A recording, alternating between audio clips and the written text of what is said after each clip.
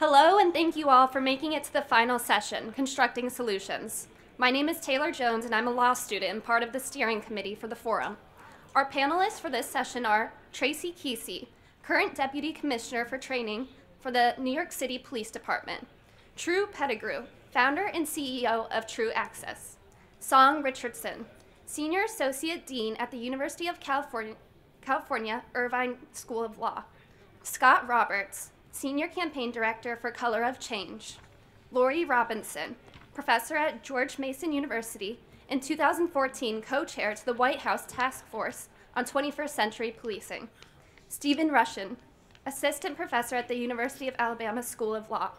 Our first question for the panel is, what is your prescription for a solution? All right, wonderful. So my name is Guy Charles. I'll be moderating the panel. You all have made it through the final session, so congratulations to you. We do have a great set of panelists. And as Taylor said, the first question for them is, all right, you are czar and czarinas of the world. Let us open up with what is the solution, and we're going to start down on the other end with Laurie Robinson and make our way down the row. Well, thank you, Guy. Well, we've had a terrific set of panels today, and I think a number of these thoughts have been under discussion from our panelists, but I want to focus in on recommendations that the White House panel that I had the honor and opportunity to co-chair for President Obama, who I still think of as our president, offered just 2 years ago from this time. And this set of recommendations, by the way, is under very active consideration by police departments around the country. And I think as we look at solutions, that it is very important for police organizations to, in fact, embrace, obviously, the need for change. We said that law enforcement really needs to embrace a guardian rather than a warrior mindset as they interact with communities.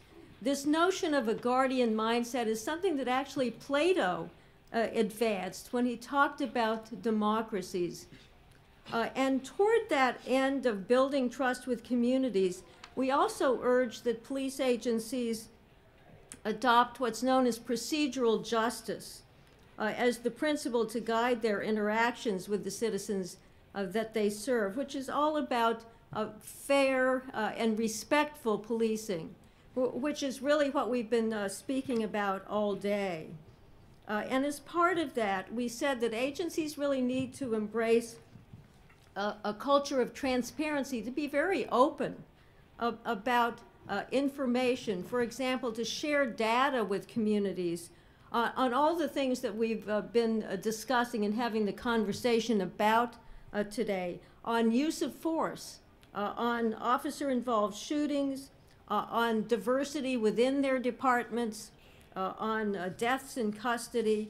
And one thing we said is very important is for departments to undertake annual community surveys, to, in effect, like a business, do customer surveys, to find out how the public is feeling about the agency. We also, and we certainly have discussed this over the day, we talked a lot about the need for education and training in areas like procedural justice, on de-escalation, on handling of individuals with mental illness. And one important area was training on communication skills.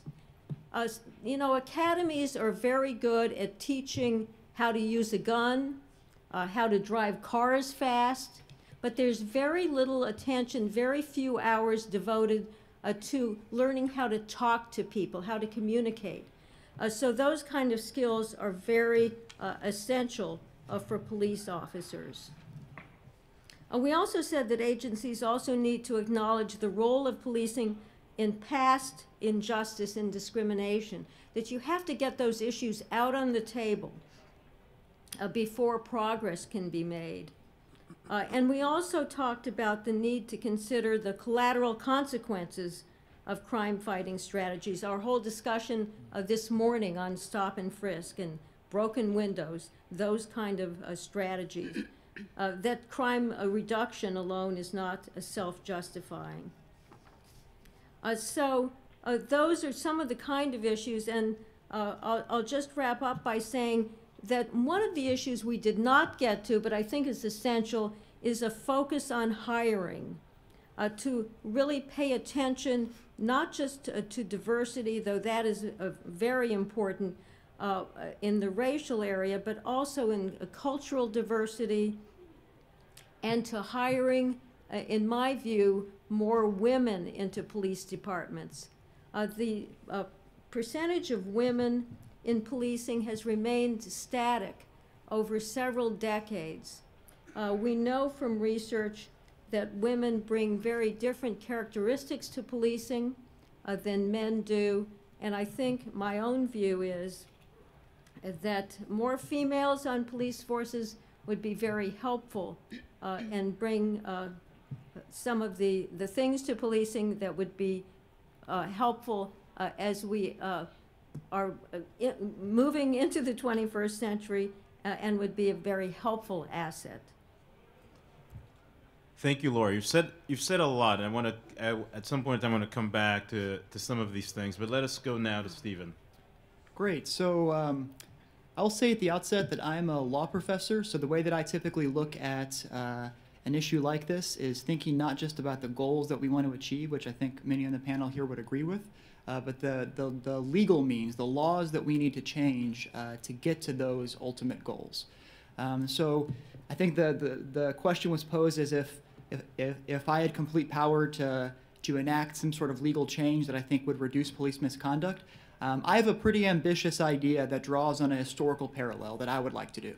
I think the historical parallel that we can think about whenever we think about the modern problem of police misconduct is how we dealt with voter suppression in the mid-20th century.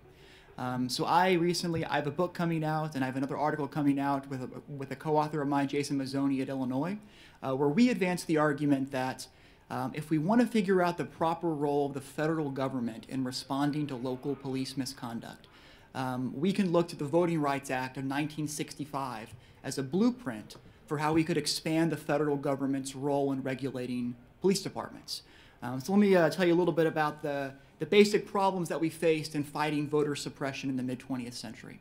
So in the mid-20th century, we had a serious national epidemic, as many people here know, that Black Americans were systematically denied the right to vote by local municipalities all across the country. Congress took several steps to try to address this. One thing Congress did was Congress empowered the Department of Justice with the ability to bring criminal charges against those who engaged in voter suppression efforts. Congress also gave the power to the Department of Justice to seek civil suits against municipalities that engaged in voter suppression. Now, both of these efforts largely failed at achieving real removal of the barriers to disenfranchisement across the country. They failed because the Department of Justice lacked the resources to enforce those measures. Once you would target one municipality, inevitably a different municipality would themselves try to engage in voter suppression. There was no way to ensure long-term sustainable change because once you left the municipality, they would go back to business as usual soon after that. And we, I would argue, are basically at the same point in responding to police misconduct that our country was in responding to voter suppression right around 1957. So we have now at the federal level two tools very similar to those two tools. We have Section 242 that empowers the Department of Justice to file criminal charges against a police officer that willfully deprives someone of their civil rights. Like in the case of voter suppression, it's used infrequently and it's often not successful. We also have Section 14141, which gives the Department of Justice the power to seek something called equitable relief, to basically go to a federal district judge and to get them to order a police department to make policy and procedural reforms if they're systematically violating the Constitution. This has been used this has been used to investigate 60 police departments. It's been used to bind the hands and force reform in 30 police departments. And these are many of the largest police departments in the country, but they still represent a tiny fraction of the 18,000 police departments across the country. So we're suffering from essentially the same, at least structurally, many of the same problems. We have a serious national epidemic, a civil rights issue requiring some sort of national response. We have localities that are not engaging in protecting civil rights at the local level, and a federal government that's overtaxed and doesn't have the data, the resources, or the ability to target the 18,000 localities that may be engaged in misconduct. So what Congress did in response to that was we first passed the Voting Rights Act of the Civil Rights Act of 1960 that started to collect data on voter suppression efforts. So the DOJ now had data to respond to these issues. And finally, we passed the Voting Rights Act of 1965. And that established something called a coverage formula. What it said is that if a municipality had enacted a test or device to try to deny someone the right to vote in 1964, or hadn't met certain voter registration marks by 1964, they were effectively covered. And they were then mandated to make certain reforms to shore up the challenges of voter suppression. Because of this, the state where I'm from, Alabama, went from 11% voter registration for Black Americans in 1956 to over 51% in 1966. A dramatic change that made the VRA the most successful civil rights statute of our time. So if I was going to propose a pretty ambitious solution, I think it's time for a Voting Rights Act of 1965 style law to regulate local police departments. That would require us first to collect a lot more data on what police departments do, data on things like officer-involved shootings that we can keep uniformly across departments, data on officer contacts, data perhaps on even things like the number of civil suits, judgments for civil suits, et cetera, and civilian complaints. And then use that data to construct a formula that will capture a larger number of police departments and then force those police departments to make a set amount of reforms. And much like in the 1950s, we have a blueprint. We have federal consent decrees that we could turn to decide what kind of reforms we would require those police departments to implement. I'm happy to talk more about it during question and answer. It's an ambitious idea. It's an idea that, given the current political climate, is not very likely to be passed by Congress. But then again, I think if I was imagining a solution that would force localities, like places in my home state of Alabama, right, places that are totally unwilling to, on their own, adopt protections necessary to ensure constitutional rights for all of its citizens, I think the federal government serves a pretty important role in doing that. And I think this is a way to overcome some of the resource constraints that we suffer from right now at the federal level. Thank you. Tracie. Well, good afternoon, I should say. Good afternoon. Good afternoon. One more time. Good afternoon. We're not that sleep. Good Good afternoon. I realize I'm standing between you and happy hour, but we're going to do this today. So the one thing I think that today has made abundantly clear, and I don't think, I can just speak for myself, is that the issue is extremely complicated. And it is emotional, psychological, and all of those things that are involved when you are talking about the issue of race and policing. And so for 27 years, I have been doing this. I currently am responsible for the direction of training for 50,000 people at NYPD. And I ask myself this question every day, and I pose this question not only to myself, but to the community and to our executive staff. And the question is this: what does the community want from police? And in that question, it's not an easy one, it's not one to be asked or answered very quickly. Also wrapped up in that question is not only, what kind of policing do you want, what kind of police officer do you want, and what type of public safety, and how do you define public safety? And I think that the fact that we have not really sat down and answered those questions makes my job a little bit more difficult. And I say this because training is not the answer to everything. Let me be perfectly clear. We have people that should not be in policing. That's the bottom line. And I could give you 6 months, 1,000 hours, bring you back, and do all types of things. and you're not going to respond. And I think that we have to manage not only the expectations of community and organizations around policing, but we have to be honest and own what we think we can and cannot do. And I think when, you know, if you're going to make me the czar, and, you know, and I know pronouns are important, but That's Czarina and yeah, czar. okay, Czarina, powerful, all knowing. I have many faults. I know you do. But I try That's to all work right. on I them. still love you though. So when I'm thinking about this, I'm thinking about it from a couple of perspectives, so you know. So from a police officer perspective, which I was socialized and continue to be socialized and impacted by, I think about it from, you know, my only sole objective for the day, hopefully in an honest answer, is to go to a call, do what I can, and go home. That's it.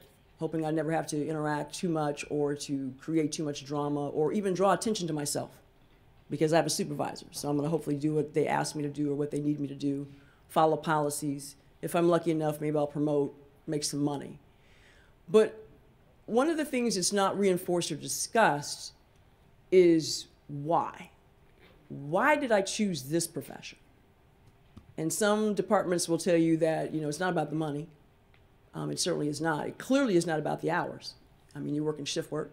Sometimes it's not even about the partner sitting next to you, because sometimes they're a little bit twisted.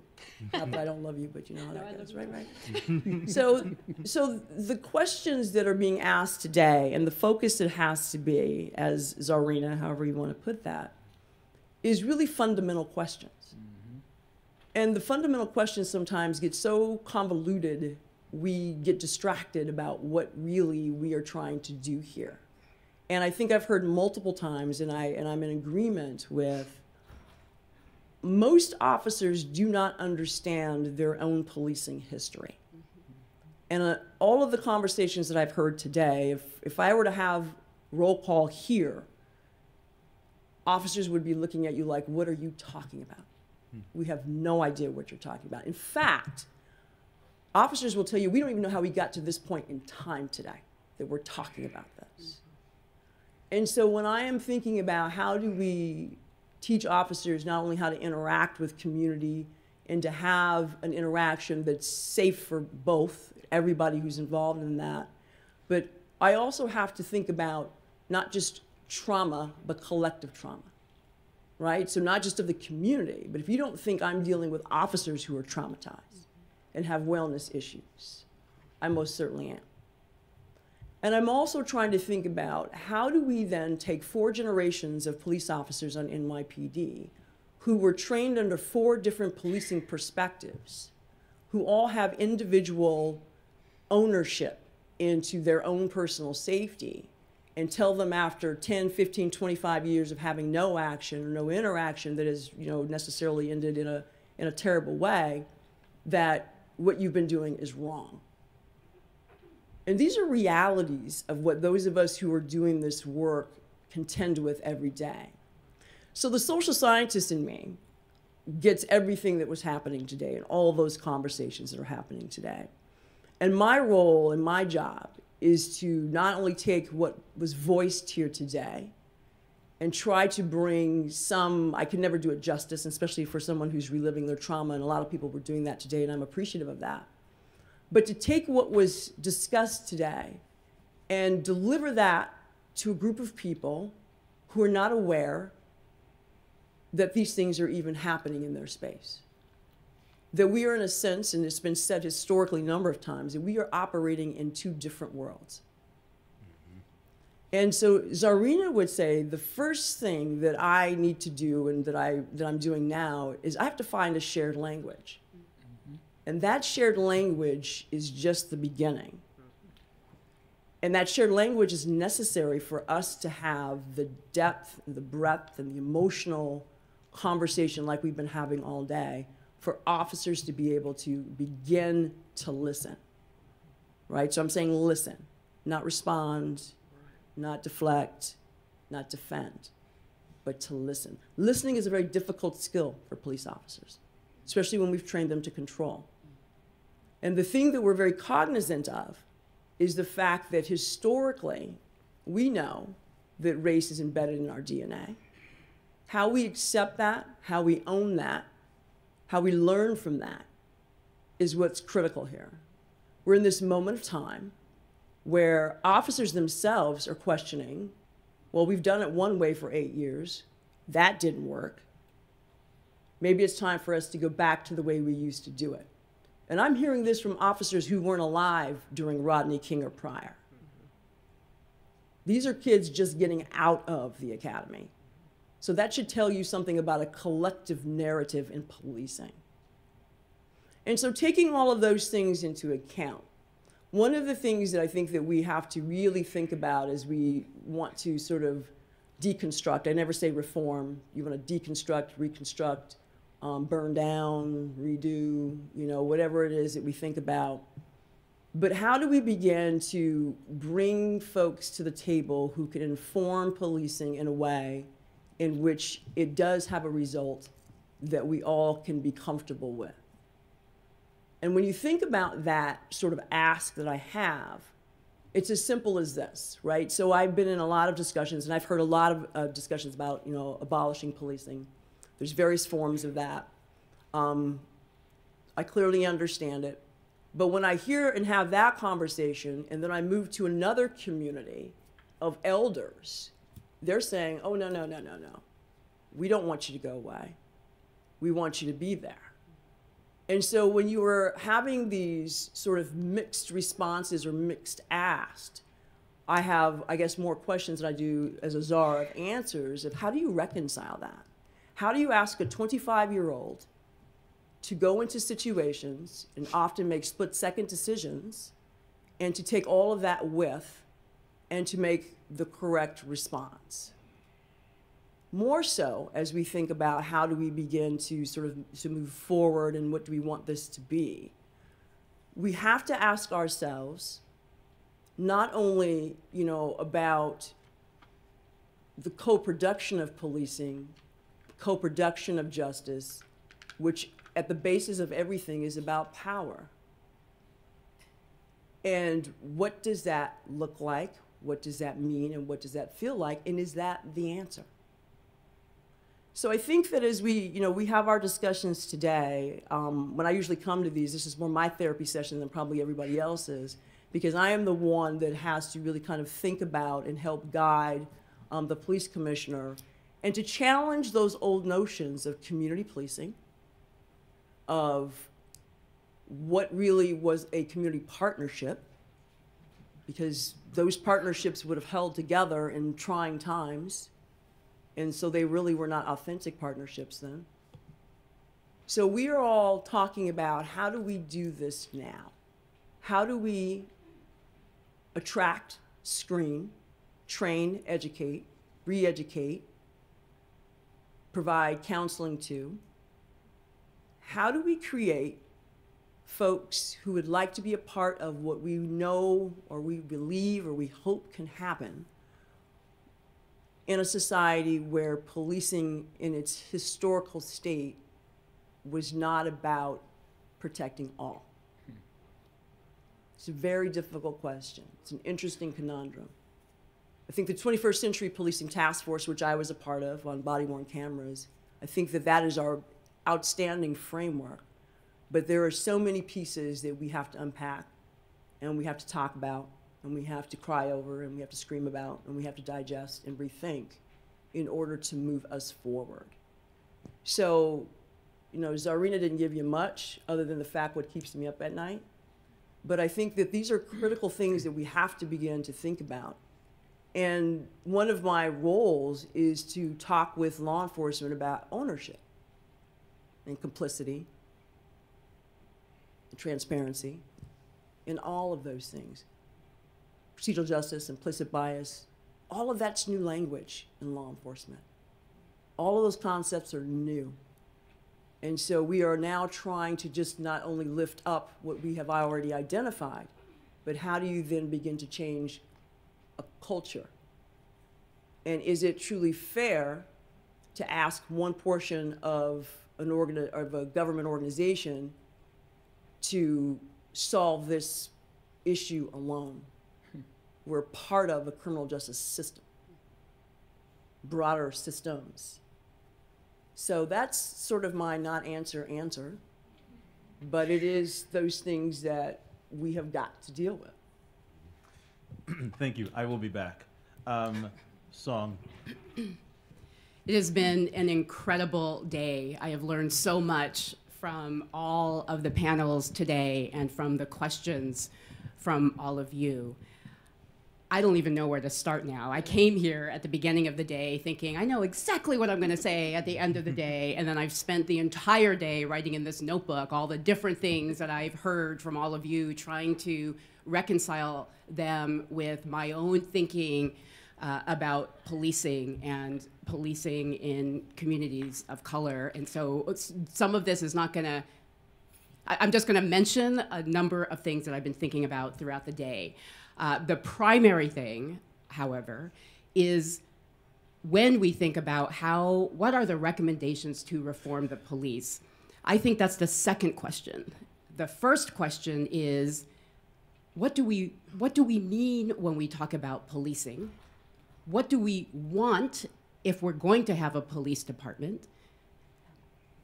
And then to start thinking about how we construct that institution. So when people talk about abolishing the police, someone mentioned earlier how you get laughed out of many rooms and out of many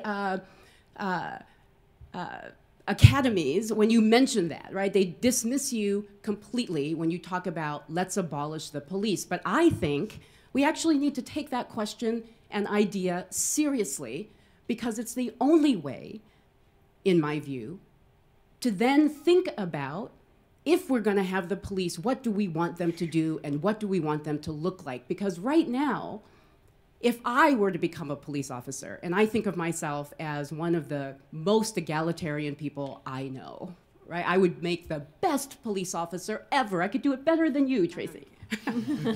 Except that I couldn't, right? That's my point. If I became a police officer, I would work within an institution that is structured within a certain way. So even diversifying police departments, which I think is incredibly important, is not sufficient. Because once you get there, there are incentives to engage in certain types of policing, right? If you want to get promoted, you are going to engage in certain types of behavior. So let me mention one specific recommendation, although some of the recommendations I've heard both today and on this panel, I agree with. But I want to talk about one that was already raised today on panel 2, because I was going to raise it this time. What I was going to say is one of the things we definitely need to do without question is to stop broken windows policing, is to stop stops and frisks.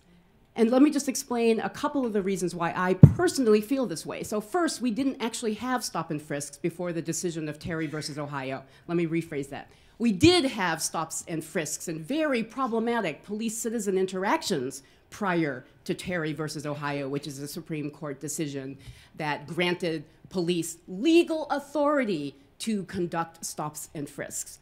But prior to that, any sort of behavior like that would have been unconstitutional. So there was a world in which we lived where these stops and frisks were happening, but they didn't have the law behind it. The Supreme Court then said, okay, stops and frisks are great, right? As long as you have reasonable suspicion of criminal activity, you can go ahead and stop people, force an interaction, and then put their hands over a person's body, as we heard the pastor talk about earlier. Here's my problem with that. There was a police officer, a former police officer, I think, on that panel who said there are certain types of stops and frisks. There's the bad stops and frisks, but then there are the stops and frisks that can be based on information that you observe. And so here's where I just need to mention two things. One is we've heard a lot about unconscious or implicit racial bias today. And police departments across the country have been getting training on implicit bias. I do some of this training. Except that when I do it, my goal is not to reduce the implicit bias of a particular officer. That is impossible. We live in a world where we are taught that black equals criminal. And until that changes, we all have these unconscious bias. My goal is not to make you no longer unconsciously biased. That is a loser proposition. My goal is to say, because we have these implicit biases, we need to think about What institutional changes are we going to make in policing? And so my view is the one that we need to make, one important one, is to get rid of stop and frisk. Why?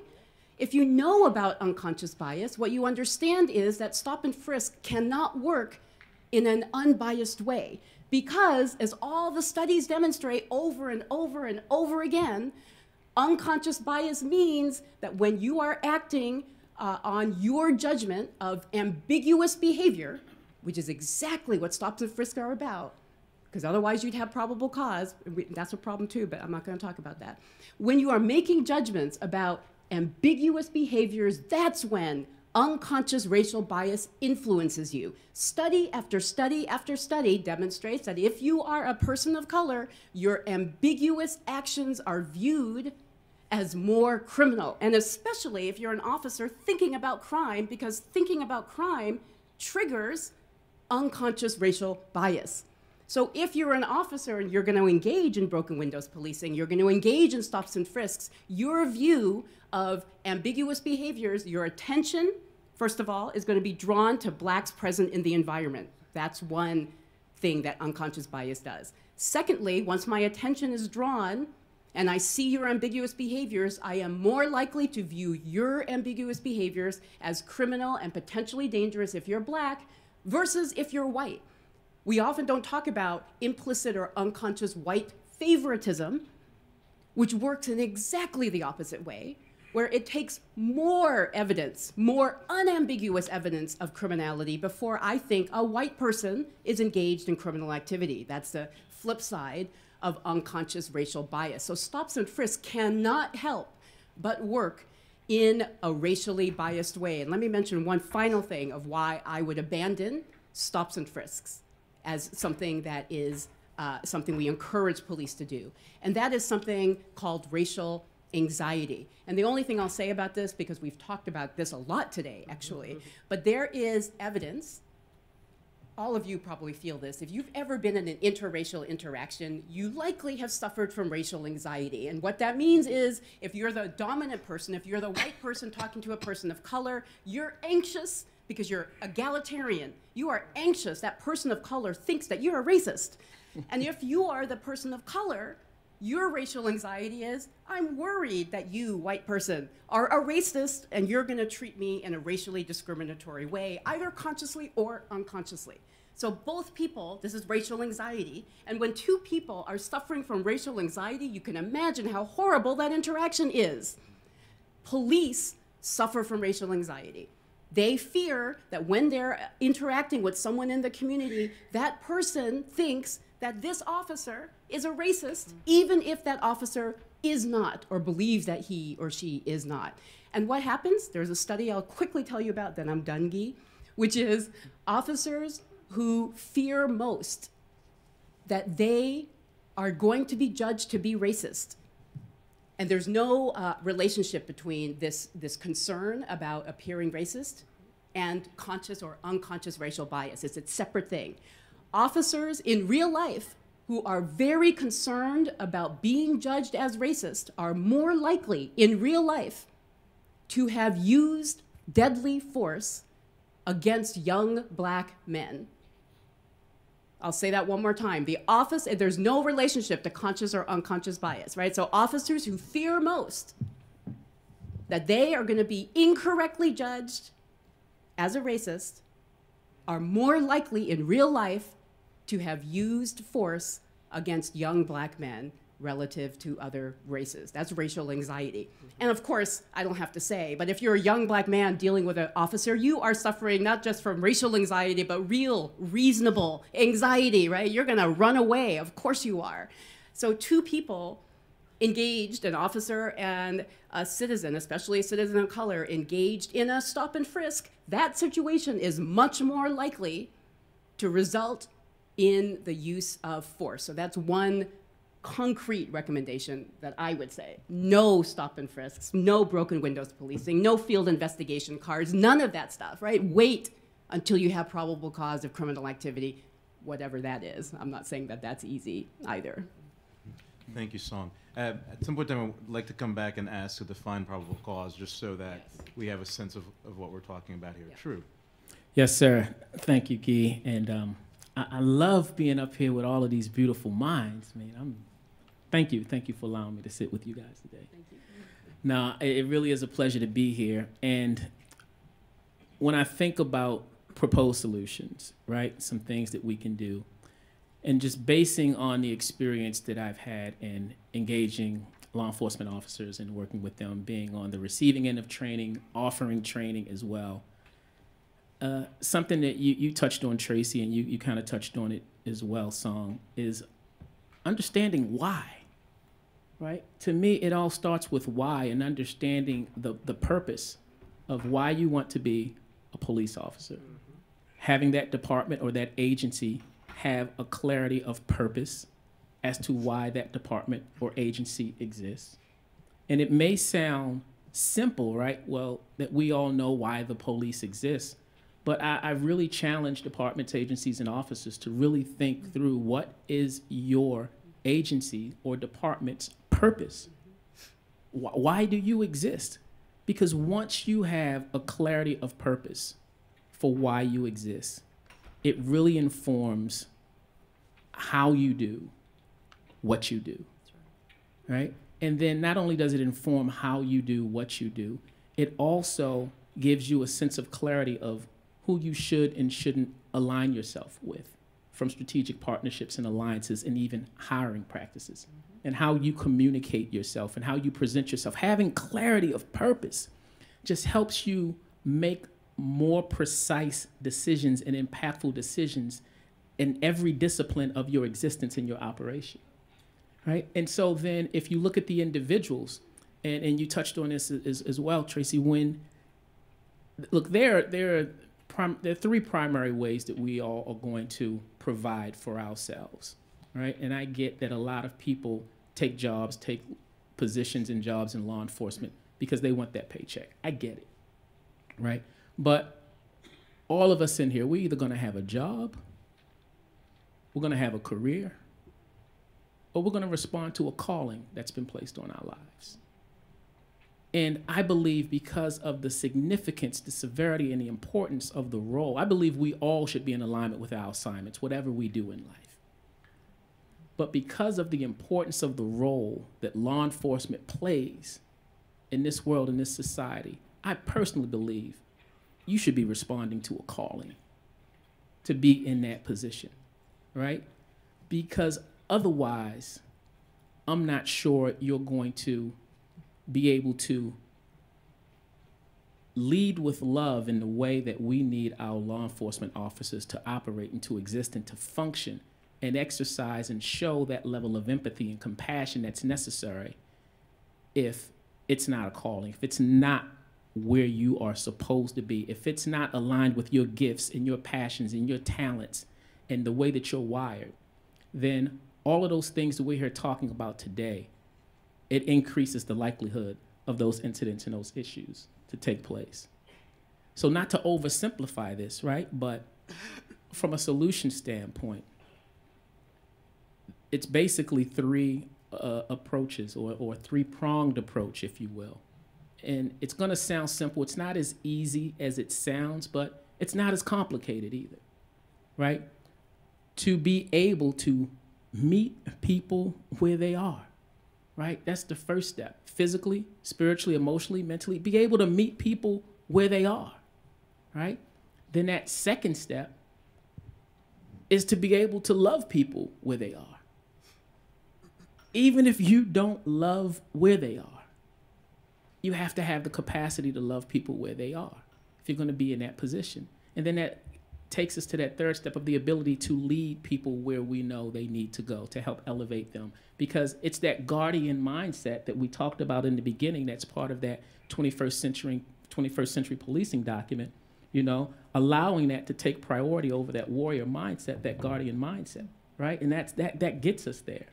And one of the things that I share when I do provide some trainings to law enforcement officers is because I understand, and I'm gonna be real stereotypical right here, so pardon me, is that there needs to be some tactical application behind a lot of these things, right? And so the meet people where they are, there's an acronym that we've developed for how to meet people where they are based on the word meet, right? And that M is you have to make time to engage. You have to make time to engage your citizens and the members of that community, and not just allow it to be a reactive situation where you're engaging members of the community when something bad is happening. Because if the only time that I'm seeing you and having an experience with you is when something bad is happening, that is going to inform the perception that I'm going to have of you. So make time to engage. Go out and meet that shop owner, that store owner, that citizen, or those kids playing in the street, or what. Make time to engage. And then that first E is, once you make the time to engage and create some positive interactions, then that first E is explore similarities and differences. Because there are similarities and differences, just because of the industry that you're in as law enforcement. But then when we talk about the cultural and the racial similarities and differences, it's okay that there are differences, but we need to explore what those similarities and differences are. Because it's through those differences and that diversity that innovation is born, and solutions can be born out of that in ways that we could come together to solve some of these issues and solve some of these challenges and embrace those differences. Have that cultural curiosity to understand, wow, here are some ways that we're different, but here are also a lot of ways that we're similar. So explore those similarities and differences. And then that second E is encourage respect. Simply because someone's reality is not the same as yours is no reason to be dismissive of their reality, right? We have to encourage respect and not be dismissive of what someone is really feeling or has experienced or has gone through. And then that T is about taking responsibility. I mean, we talk about what that uniform represents to a lot of people. And I remember hearing a talk the FBI director gave. I don't know if he's still the director. It was a couple of years ago, but talking about the inheritance that comes with that uniform. And for whatever reasons you decided to be in law enforcement, you have to understand that there's an inheritance that comes with that. That you may want to do it because of a sense of pride, a sense of heritage. Your family was this, and that badge represents honor, and all of those things are true. But you also have to understand the ugly side of that, right? The history of that, particularly with people of color and their experiences with law enforcement. And just really going back to slave patrol and police officers being part of the slave patrol, there is an inheritance that comes with that you have to understand, that a lot of times when people see you and they see that uniform, that conjures up some bad experiences. So it's not personal. It's not about that officer. But in my case, living in LA, I lived in LA. I remember coming out of a 7-Eleven. I remember a bunch of officers swarming up on this 7-Eleven. I remember this so clearly. And I'm like, wow, it's about to go down. Like, something's about to go down. And they jump on me, grab me, throw me to the ground, knee in my back, gun to my head. And I remember the officer saying, oh, please, give me a reason. Right? I mean, if I would have sneezed, I probably wouldn't be sitting here right now. Right? So for a long time, I carried that. So this was an officer in LA. I grew up in Baltimore. I had bad experiences in Baltimore, so I already had some negative perceptions and impressions of law enforcement. Lived in New York. I've lived in Boston. I've lived in Atlanta. Right? And so it didn't matter where the officer was from at that time, whether I was in New York, in Boston. It was what that uniform represented. So, but all stakeholders need to take responsibility. One of the things that I challenge officers with is, okay, we're here to talk about solutions and the things that we can do to contribute to the solution. But I also want you guys to think about, what are some of the things that you have been doing that has contributed to the problem? So let's take responsibility as well. And so I think those are some of the things that I believe, Guy, are some proposed solutions, is to be able to meet people where they are, then be able to love people where they are, in an effort to lead them where they need to go. Thank you, Tru. Scott. Thanks, Guy. First of all, let me just say, I'm very honored to be here. I want to thank all the folks here at the university for inviting Color of Change as an organization and me personally to participate in this conversation. Really want to acknowledge the contributions of the previous panelists, these folks who've already spoken. I want to thank all of you for being here, participating in this conversation.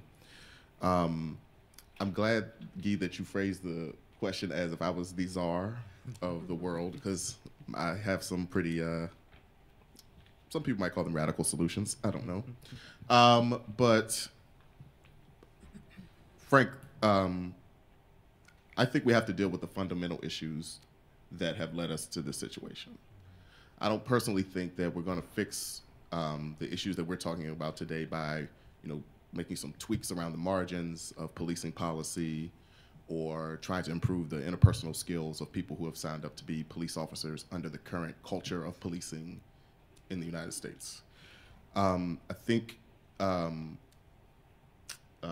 Tracie, you posed a question and raised a critical point around the community's need to figure out what our solutions are, what we want.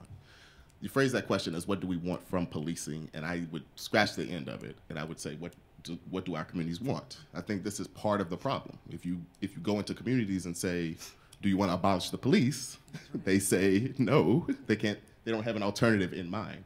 There was an article shortly after Trump was talking about sending the feds into Chicago. I think it was in the Washington Post. A reporter had just gone around in Chicago doing man-on-the-street interviews and barbershops, salons, and he was just asking people, should Trump send in the National Guard to deal with all of this violence? And he was in, some of the communities that are really where the violence is really concentrated, right? Like people were talking earlier about violence being up in a very few cities, but even those cities is up in very neighborhoods. It's at the neighborhood level, right? Now, I'm not asking, I'm just saying. Those people a lot of them was like, yeah, send in the National Guard, right? Because when given a or B choice, right, people prefer something besides violence, right? So I think what we have to think about is what are the outcomes we want for our communities. And I agree with Tracie, communities have to come together and figure that out. I'm not so much into especially given that fact, the kind of notion, even that this, I think, undergirds today even, that we need to come together as equal partners, police and community, and figure it out. I don't think that police need to have a warrior mentality. I don't think they need to have a guardian mentality either. I think, I'm the guardian to my 4-year-old daughter. I'm in charge of her, They need to have what Martin Luther King used to talk about. They need to have a servant mentality in our communities, right? They are supposed to be working for us. Now, when we can't figure out what we want them to do, again, that's a point where we need to get together as a community and figure that out, not get together with them and figure it out, in my opinion. In terms of what we do want, I think, for me, I think if you talk to most people, you can come down with some simple things. What we want, not just from law enforcement, but from the larger criminal justice system, is to provide for safety and justice in our communities, right? We want to be safe from harm, and we want justice. And I think in our criminal justice system, we've really twisted around what the notion of justice is, right? We've equated justice with punishment, basically, right? But if we were to talk about racial justice, I think most of us would understand that as work to repair harms against someone, right? So I think we don't often put the victims or survivors of harm out front when we're thinking about these issues. And so I would say, what does a world look like where we're actually addressing what's happening to people, what they need in the wake of that harm, and what is actually going to make our community safe? Because as we also know, it's not always policing that is making our community safe. And if you go to some of the safest communities in America, it's not like they're blanketed with police. The differences between safe communities and not safe is often at an economic and social level, right? Mm-hmm.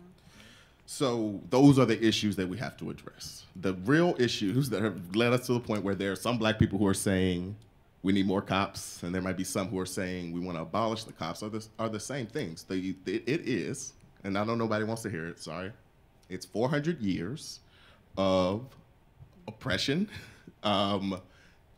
degradation in these communities, targeting of these communities, state violence, and vigilante violence against these communities, being held out of the economy in so many ways. That leads you to a place where you have communities that have high levels of crime, and so we often we go through this cycle. I'll try to wrap up with this. So we go through this cycle. We have ongoing issues in certain communities. The communities do something to raise the level of the problem to a crisis for the whole country. So we saw whether it be this kind of Black Lives Matter moment where we're using technology and protest and a range of other things to raise these issues, or whether it be, you know, going back a few decades when crime was actually at a height, right? And we, you know, also, you know, rung the alarm there. We have to do something about these things, right? The fundamental issue for both of these things to me is the worst practices of American capitalism along with white supremacy in America. Like, these are the things that have led these communities to the point where they have both of these problems, right? And until we deal with those, we're not going to fix policing. Like, the policing is a symptom.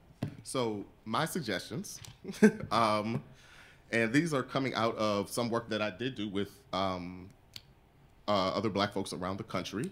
As a member of the Movement for Black Lives policy table. The Movement for Black Lives is kind of the formal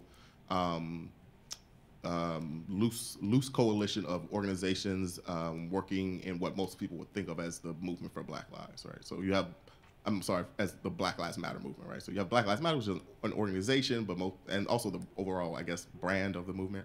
This is like the formal relationship. And we put out the vision for Black Lives. You can find it at4bl.com. Some of the things that we're suggesting, they have nothing to do with policing, really, and they certainly don't involve, I think, police departments on their own volition doing things differently. One, decriminalize. We have to, you know, decrease the number of things that police are coming into our communities for, the number of things that our people can be locked up for, arrested for, et cetera. We use this phrase, invest, divest. We have to invest more in the things that will resolve the fundamental issues in these communities. Education, jobs, healthcare, including mental health.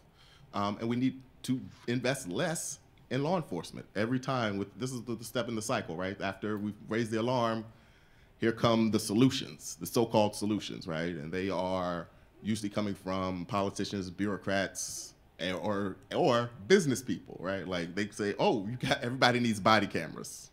And next thing you know, the Taser company who makes all these body cameras, they're making a killing, and cops are still making a killing of Black people. They're just catching on camera, and nobody cares. And then the state of North Carolina says, you guys can't see the video anyway, right?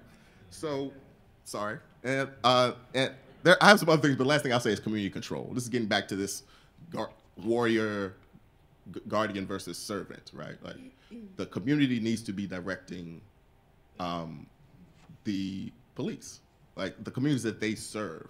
Because part of the challenge is that we live in these large, you know, jurisdictions that have varying communities, and sometimes these communities are in conflict, and the people who don't live in most police communities are really controlling police policy. And so we have to figure that piece out. And that goes along with what Tracie was saying, which is we must, you know, as communities, figure out ways that we can come together, have these conversations, figure out what it is that we want, and push our, you know, local officials to take those stances. But we have a lot of opportunities to fight around some of these issues, like where we're spending our money in local budget fights. If we want to decriminalize, we can go to elected officials. We can also go to folks like prosecutors who can tell police, hey, I'm not going to charge people for these things, stop arresting them.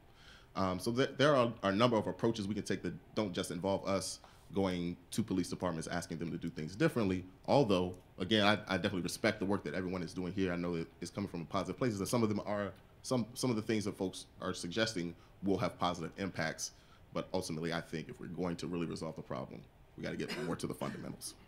All right, this is excellent. So let me take a moment to pose a question that identifies, I think, 4 or 5 structural issues that you all have talked about that are both relevant to solutions as well as problems, because it seems that this panel is as good as providing articulating why there are structural barriers and problems as it is as providing solutions. So let me try to summarize what I understood a number of you to be saying, and then invite anyone to jump in and for you to have a conversation among one another, with one another. So I want to start with something that Tracie started off with that is also related to a point that Laurie made. And the question is, how do we get these different types of communities to talk to one another? And to go back to something that Scott just said, there's a way in which you said, Scott, well, it's not clear how much you need. Right? What are the partners that you need at the table, right? So so it wasn't clear to me if you were saying, look, it isn't necessary to how necessary is it to bring the police to the table? And if it is, and if it's necessary to bring these different types of communities to the table, how can we get them to talk to one another? And this is coming from something you said, Tracie, in terms of if the room today were full or half of police officers, the conversation they wouldn't understand any of the things that were going on here. If I understood what you were saying correctly, they wouldn't relate to it. They wouldn't resonate to it. Well, I mean, they would relate to it, but probably not in the way in which you think they'll relate to it. Okay, right. They wouldn't relate to it in the way that it was intended. Is that That's fair? correct. Right. That's And so it presents a question, especially if change necessitates bringing different types of stakeholders who understand the world very differently to the table. What can be done to get these different people who have different epistemologies, right, to understand the perspective that the other is coming from, so that that change can happen. The second thing that I understood is a point about decentralization. And this came a lot more from Stephen's comments on the Voting Rights Act as a model. And as he mentioned, a number of people mentioned, there are, what, you said 18,000, right? I mean, you're sort of a vast number of different types of police forces and practices, et cetera, and decentralization seems to be a burden. Now, your model is to try to centralize by getting the federal government involved, right? And as you mentioned, politically, at least at this stage, it doesn't seem to be viable. What can be done to overcome the burden of decentralization, especially if centralization, federalizing, right, passing a federal statute is not going to be useful? Third, I understood you all to talk about the problem of under and over policing. All right, so this is a point that some of you made in terms of how do you have different types of communities, and if you ask them, do you want more, do you want the National Guard, some will say yes, some will say no. How do we address the problem of over and under policing in which communities, and how do you do with the culture? So, Tru, you were talking about trying to get the police to change their mentality. What are the incentives for making that happen, right? I don't imagine it simply happens through instruction. Someone talked about the fact that training is not sufficient. And then lastly, this came in all of your comments, the broader structural problem. So the big, we've talked about white supremacy all day. We've talked about also capitalism. We've talked about jobs. Those big structural problems seem to be significant impediments to addressing what is an acute set of questions. So where is it that we can make some headway really in addressing this problem? What do you want to leave these folks here with? What is the one thing that you would want to say to them as they're walking out of here in terms of where it is that they can make a significant difference, especially dealing with these larger structural problems, as important as they are really long-term, and some might argue even intractable, right? We're not going to get rid of capitalism, as an example, or maybe I don't have a strong enough imagination. In fact, we seem to be going the other way. Right? Debatable. Debatable. Okay, fine. What are some of the things that folks can do before as they're walking out of here, that they can take with them to make some headway on the problem? All right. Take whatever piece of any of that you want. And Laurie, I see you have your hand up. I'll stand so that I can. Yeah, I was actually going to say, I would actually take decentralization probably off the list for this reason. When we were doing the 21st Century Policing Report, And we had a lot of opportunity to interact with the president. I still call him the president. And he was really interested in this issue. But because of the way, of course, that our country is structured with federalism and the decentralization of local towns and cities, and they all want their local police chiefs. I mean, this is an issue that unless the movement generally wants to start looking at kind of pushing back and kind of conglomeration of and centralization of counties and towns. I mean, it's a very political issue, and so that would be very hard to tackle. Yes.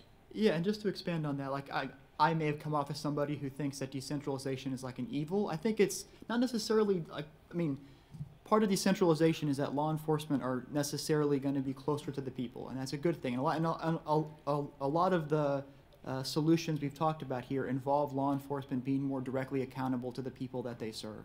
But I would say that I think part of the challenge of decentralization is more if we view it as the macro problem of police misconduct across the country. And if, you know, I'm from Alabama, there's a lot of jurisdictions in Alabama where it is politically popular to not support police reform, to, you know, whenever, if President Obama, whenever he was in office, if the federal government was to investigate a jurisdiction in Alabama, the politically popular thing to do would be to oppose that investigation, to oppose constitutional reform in that case.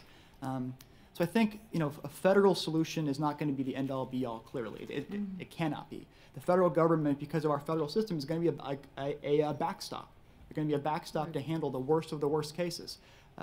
With that said, though, I still think there are ways that we could improve the federal government's role as a backstop to capture more bad cases. Yeah, don't disagree. Yeah, I think we're in agreement on that. I think data keeping is just like step number one to get to that point. You know. And Is it data? Is that what you said? yes. Yeah. Okay. All right. Song, is that you? Yes.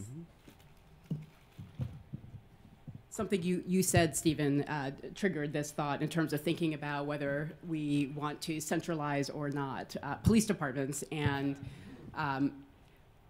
one of the things that might do, but I'm not sure, is within police departments themselves, there are part of what you wanted us to do, Guy, was to also think about how can we reach across the aisle, how can we bring other people in. And so what I want to say in terms of thinking about this question, there are people within police departments who actually agree with a lot of what the more progressive people here, or even, I don't know if that's the right term.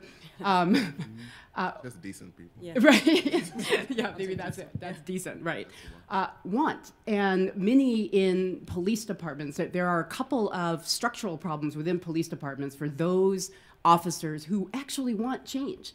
First is there is no whistleblower protection that I'm aware of at all. And so officers who actually come out and whisper or find someone to disclose that horrible officer out there on the street doing the jump outs in Chicago, for instance. It's the whistleblower officer whose career is over. So whistleblower protection for police, I think, critically important.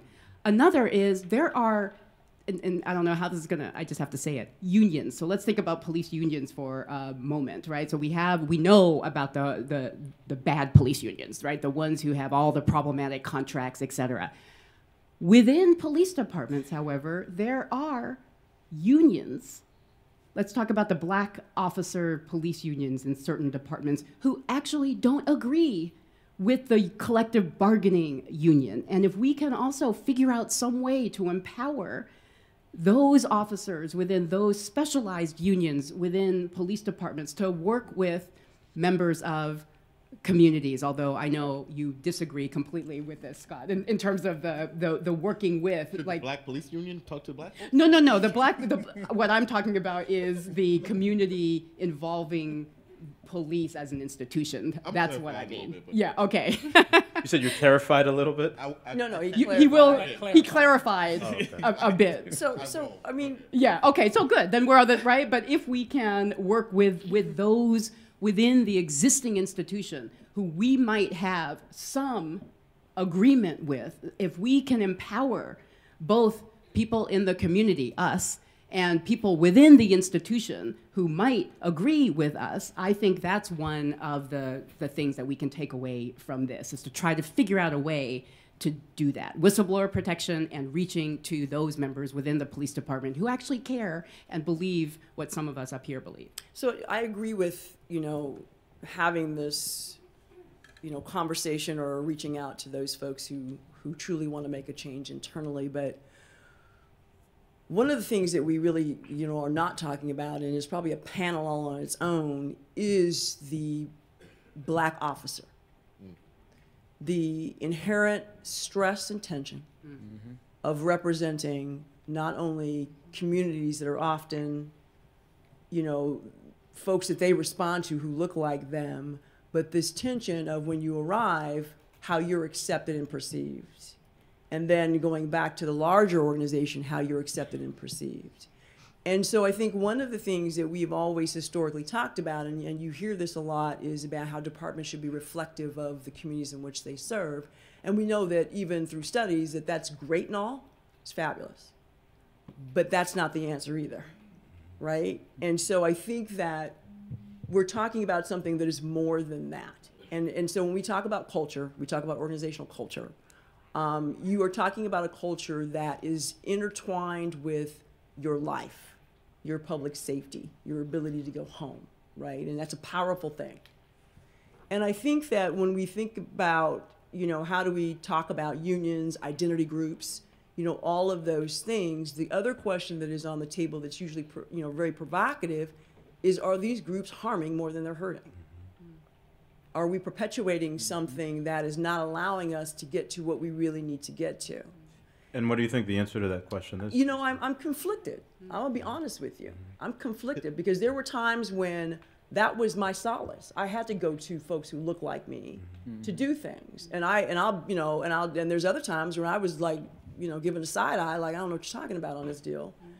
But there is, though, a collective narrative of the identity folks inside organizations, and we do this at NYPD. We have Women's Month. We just did Black History Month, and I delivered the remarks for Black History Month, and we talk about that. We talk about this parallel experience that's happening not only in our community, but it's also being lived internally inside an organization. So in your experience, do you think that reaching to the affinity groups inside the organization, is that a productive way of getting internalized change? It depends on what you're asking them to do, because you're talking about a group of people whose jobs are on the line.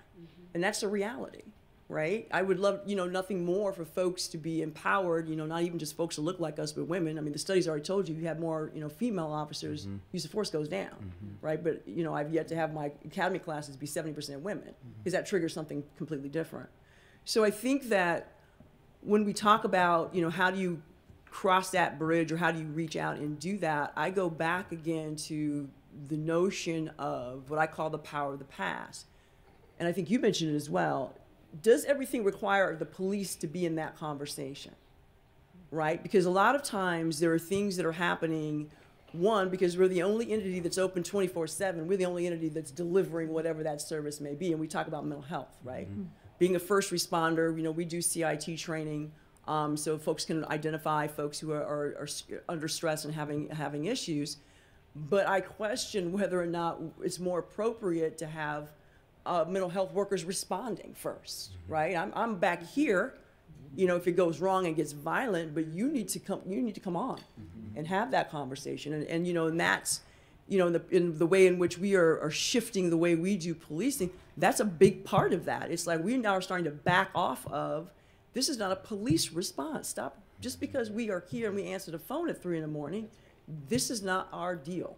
And, I'm all about holding us accountable, but I'm also all about holding mental health and hospitals accountable, social workers accountable. Any other government services supposed to be providing a service should be working 24/7. The crisis doesn't happen from 9 to 5. True. Clarity of role, right? You're absolutely that gets back to clarity of your role. Absolutely. I mean, what is your purpose? Why do you exist, right? Absolutely. And so being able to stay in your lane, no disrespect, but right, everything. No, it is stay in your lane. Right, everything is not about you or for you, and so Guy, I just want to touch on one of the things you talked about the I can't see you, but I'm talking to you, brother. Scott blocking me. About the efficacy of the training, right? And then how involved should the community be? I believe that, and there's some studies that support this, so it's not just based on my belief, but I do believe this based on some of the just qualitative insights, right, from experiencing this, is the training alone, being in a classroom and offering training and providing data and research and you know, implicit bias training. I think it's good, important, and necessary, but that alone does not change and alter behavior and actions, right? It's allowing members of law enforcement to actually interact and touch and engage and do life alongside members of the community that studies and data has shown has altered behavior when it comes to biases and prejudice and you know, and racist you know, beliefs, right? Because now when you are put in a position and you're required to problem solve and come up with solutions with members of the community that you are interacting with, now you're looking, oh wow, like, you know, you kind of cool. You all right, or you know, I am cool. You are very cool, and oh, officer so and so, you all right. So studies show that has had a more long-term effect on changing and altering perceptions and behavior than just providing information in a training or classroom setting. So one of the things that we've been doing is we do these series of things called barbershop rap sessions, where we invite officers to come into the barbershop in the black communities, and we sit down and we really talk candidly and openly about, I mean, that's the only way you can talk in the barbershop, is candidly and openly, right? It gets real. About what are some of the issues that are taking place. And then it's not an us against them scenario. As members of this community, you know, you happen to be members of law enforcement. We are very concerned community leaders and advocates. How are we going to come together and resolve and address these issues? So now we're coming together as members of the same community, because trying to solve a problem that you are a part of, independent of you and your voice and your input, is virtually impossible. Scott, I want to bring you in there and get your reactions to what you've heard, and then we'll take the next few minutes to open it up for anyone who has questions or solutions, and then we'll do a 2-minute wrap up. Yes. Not of this panel, but of the day. Cool. I'm not going to try not to say too much more because I feel like I took a lot of time with my opening. Sorry, y'all. But I did want to just clarify my point around talking to police. I didn't mean that like communities and police should never have a conversation. Like the barbershop thing sounds cool. As long as, you know, they're not going to arrest anybody if they see a dime bag fall on the floor. So is everybody allowed in the barbershop? Because women typically are not. Well, there's women in my barbershop all the time. Yeah, we have a salon. Oh, so you have a separate space. I didn't say that. That's an emphasis on separate. I didn't say separate. I said that's universal for salon. A salon. All right. Well, I know we want to get to some questions, so. But yeah, real quickly, Tracie, you should call him out. I mean, I'm just calling it. I mean, Okay. every time I'm in a barbershop, this conversation stops. I'm just. No, that's real. And I go to a barbershop. That's actually I'm saying it. That's what I thought too when he said it's always real. It's not always real. True. That's right. Can you defend your barbershop? Male only, separate but equal. That's nothing to say. Okay. I'm gonna concur with Tracie that yes, when the women leave the barbershop, it That's right. changes. Totally different. Now, same thing when the cops leave, right? To segue back, Totally but different. yeah, my point was that was actually along the lines of what you said, Tracie, earlier, which is cops need to learn to listen, right? And that we often when we have these conversations, it's framed almost as a negotiation between the communities and police. That's right. And you know, someone was making the point earlier about how this is fundamentally a question of democracy and who the government works for, and you know, police need to be listening to communities. But when we're having a negotiation about what we want, that's a conversation within the community, in my opinion. All right, let's open it up. So there are mics if it would be easier for people. If not, maybe. So I've heard data, whistleblowing, federal backstop, empower community, more women, limit police to their responsibilities. So some real concrete solutions here, in addition to the ones that were mentioned at the very beginning of the panel. So great job, panel. I've been here almost all day. And I feel like I've kind of ridden the wave of emotion, you know, being really crushed in the morning, and feeling worse for people who have had it much worse than I have. And then, you know, like feeling something really positive in my heart when the faith leaders came out, you know, feeling good right now. But at the end of the day, I'm still not sure where I am. And when I hear a lot of the policy solutions, like the professors Rushin and Robinson mentioned, I'm happy to hear about them. I really am, and I think they're great ideas. At the end of the day, I think that a lot of the problem lies in an intersection between law, sociology, and where that all just meets people. Mm-hmm. So one of the first run-ins that I remember with the police was when I was 4 and I was with my dad, and we went to the bakery, and a cop followed us there, and next thing I know, they're swarming the bakery. They're pulling guns on my dad. They're putting their hands on him. And I'm sitting in the car, and I'm 4 years old, and I'm just so scared, and I have no idea what's going to happen. That's what I remember. Mm-hmm. That's how I always think about police. So when I hear solutions, I mean, I don't know what to make of them. I don't know that I can ever trust a policeman, and I don't know that they can ever, you know, treat me in a fair way. And so when I hear Tru talking, I understand what you went through, that situation in Los Angeles. And for the other people who have been through stuff like that, I just don't know how they can ever learn to trust the police and how the police are ever going to learn to treat them right. And I'm wondering if, through all of the policy, through all the sociology stuff, do you guys believe that, like, there's a better place forward? Because after all I've heard today, and all I've been really happy to see today, I don't know that I do. I'm still just pessimistic. Thank you for your comment, and if I may just touch on that for a second. And it took a long time for me to get back to the place where I am today, and I will say that I am really good friends with a lot of police officers throughout the Triangle area and throughout the state of North Carolina, and I wouldn't believe this would be the case several years ago after some of the experiences that I had. But I'll tell you 2 things. Frequency breeds familiarity, and familiarity breeds trust. So putting yourself in positions to spend some time with them. And at the end of the day, I do believe that you can get to that place as I did. And it's the policies and the processes and the procedures and all of that stuff is all fine and good. But at the end of the day, it's a heart condition, right? And all of that other stuff is what it is. But I read somewhere that the importance of, above all things, guard your heart, because it's the things of the heart that will dictate the course of your life. Yeah, and if I can just jump in on that as well. We don't know how this will go over the longer term, but I'll just tell you from my career, having seen police organizations, and I've worked a lot with the International Association of Chiefs of Police, and 5 or 10 years ago, going to their meetings, I would never have said this, but things since Ferguson have really impacted members of that group. And you can now see police leaders shaken by what has occurred in this country. And taking the President's Task Force report as an example, they are paying attention.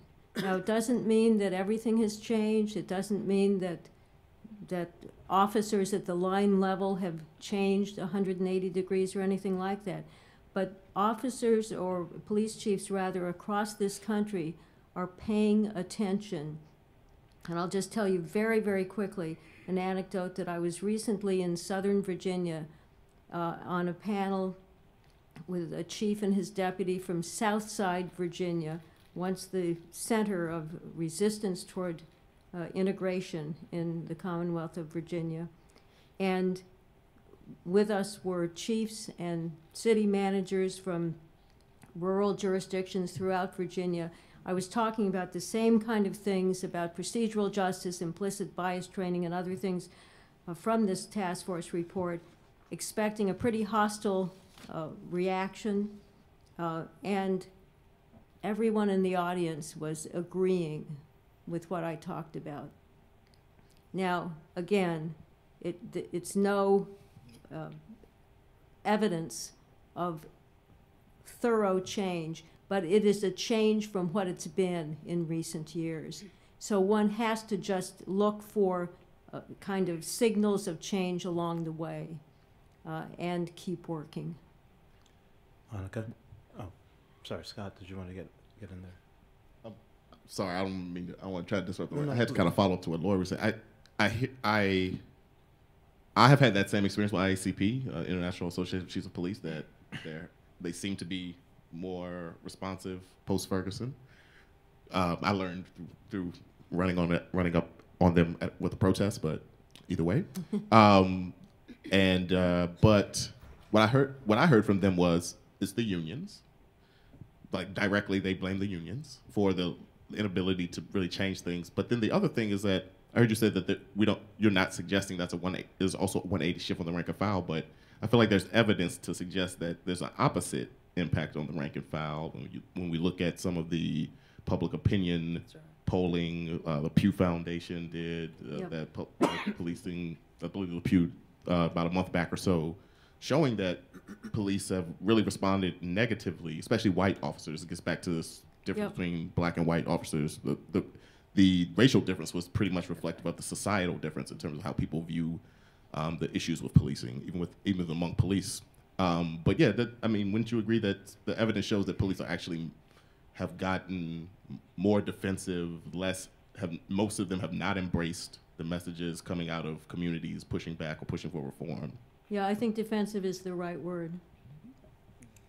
Defensive, and I would also say that there is confusion. And I think that defensiveness, in a sense that we don't understand, I have officers tell me, I don't understand, crime is low, why aren't people happy, right? And that clearly tells you that there's other things going on there. Mm-hmm. But I also think that there is a sense of, with all that's happening over the last 5 years or so, a lot of mixed messages about policing. And when you get mixed messages and when you have leaders that embrace and then you start to trickle down, and you have all kinds of things going on inside an organization that are pushing and pulling and saying this isn't right, you have to manage that. And one of the things that we have not historically done is on officers on the street is give them voice in what's going on. Mm-hmm. They don't create policy. They never have. When your sergeant turns to you and says, do this, you do this, right? And so decades of just being pushed to silence and to produce has created another sort of issue that we're trying to figure out how do we unpack that. And that is, after decades of saying, well, Tracie's just complaining and whining, pass on, how do you begin to tap into what's going on? Why are you so resistant? What's happening? Mm-hmm. And typically, it's not necessarily a community issue, it's an internal issue. Mm-hmm. And so when we talk about internal, fix the house first, because the house is reflective of how officers are acting outside. When we talk about internal procedural justice, usually there's something systematically internally that's been unfair, mm-hmm. that has happened, or they felt they have been, disrespected, or, a number of things. And that the house has to be fixed and attended to, yep. if you want their behavior to change. I want to take one more question, give us a last set of comments, and then I want to invite two of my fabulous colleagues, Wesley Hogan and Christina Cleveland, to come up so we can wrap up both the panel and the day. Yeah. Well, first, I want to say, Laurie and Tracie, thank you for your work on that 21st Century Police Report. I thought it was incredible, and I hope everyone adopts your recommendations. But the thing I wanted to bring up again, and I know this has come up a couple of times, is the stop and frisk piece. So I'm a psychologist and a scientist. I'm not a lawyer, so I'm hoping maybe some of you lawyers can explain this to me, how a police person can't come into my home without a warrant, but they can search my body and touch me and violate me as a human being just because they have a suspicion. I've had clients who've been traumatized from this kind of treatment, and I'm wondering what what we're doing about it and how is this okay, and what we can do to make it stop, I guess. So. It's a turn of the lawyers. Let's see if you can show up. I'm not going to make you feel any better, actually. I'm going to make you feel worse. Because I just want to mention a couple things. So the reason police can do this is because the Supreme Court in Terry versus Ohio said, you can do this. So that's the easy answer. But that's not where it ends. So let me just end with this. Not only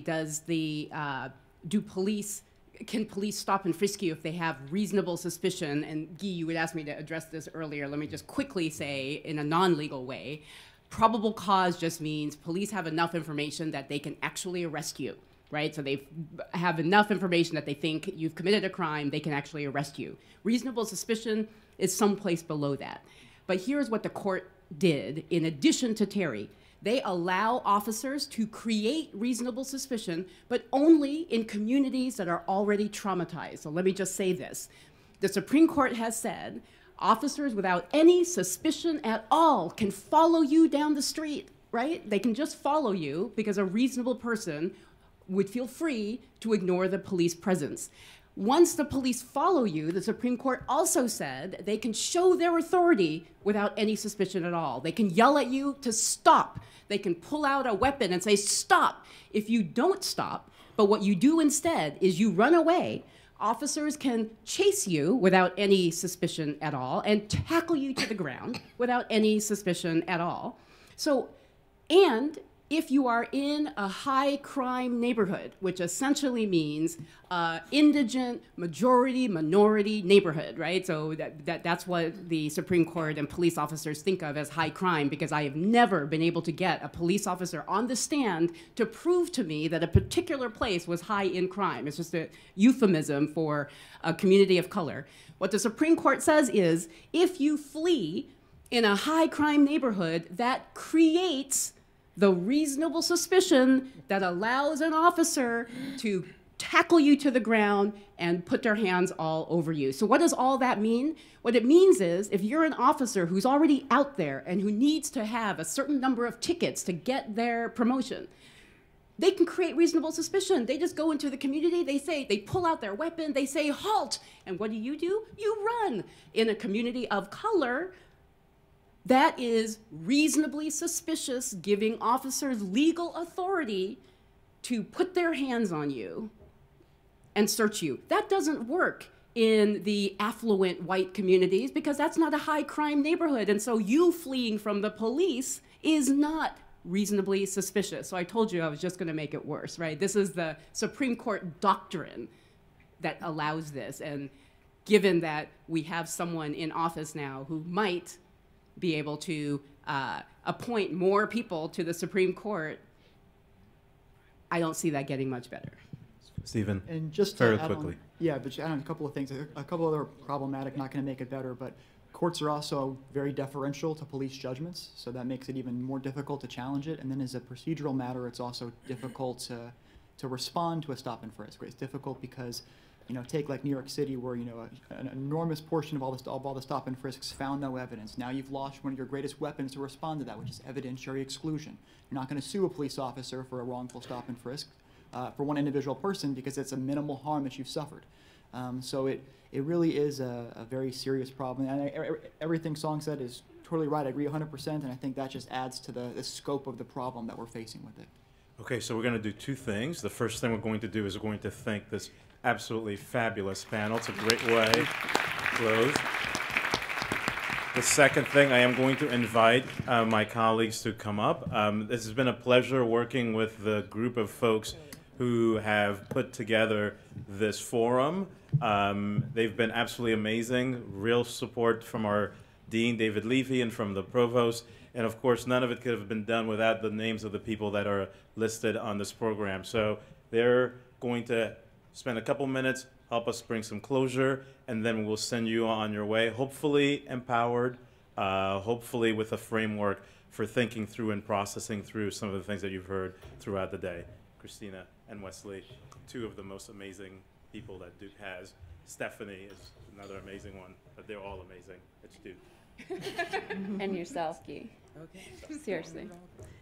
So everybody, we're going to end today's incredible set of conversations with a little history and with a little poem.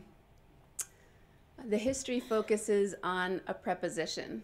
So one of the things that's been most useful to think about all of the things we've heard through today is that we're not responsible for the history that happened before we were born or before we came to consciousness. We're responsible to it today. We're not responsible for the history that happened before we were born, but we are responsible to it today. And here's a poem by Maza Dota, who is a young woman of color poet. Things that break, flowers, dawn, the ocean, our hearts. This is how gardens grow. This is how the sun blossoms.